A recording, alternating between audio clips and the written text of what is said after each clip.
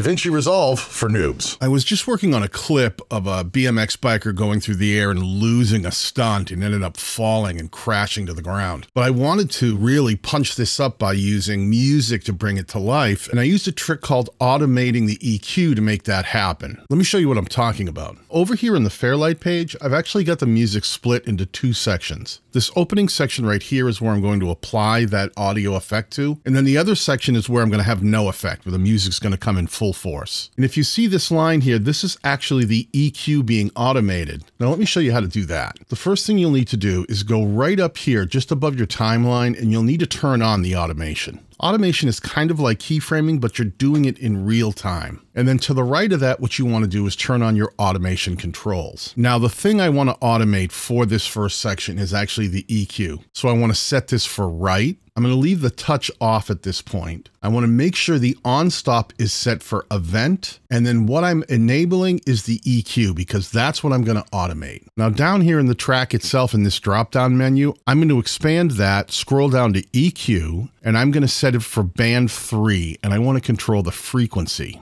Once I've set that, I just need to enable the automation by clicking right here, and you'll see this red line appears. That's going to be my real-time recording of the automation. Now for this track right here, I'm going to go over and I'm going to double left click there and open up the EQ. I'm going to activate band 1 to create a high pass filter and roll off some of the lows. I'm going to turn off band 2, turn off band 4, and turn off band 5. But I'm going to activate band 6 and bring that in a little bit. And then band 3 I'm going to grab and I'm going to drag that up a little bit. And what I'm going to do as this plays through is I'm going to drag and move band 3 across this EQ, and that's going to be recorded right into this track. So the way I'm going to do that is I'm going to hit play on my keyboard by hitting the space bar, left click and hold on this icon right here, number 3 EQ, and I'm going to move it across to the right. And you'll see it write that in real time down in this first clip.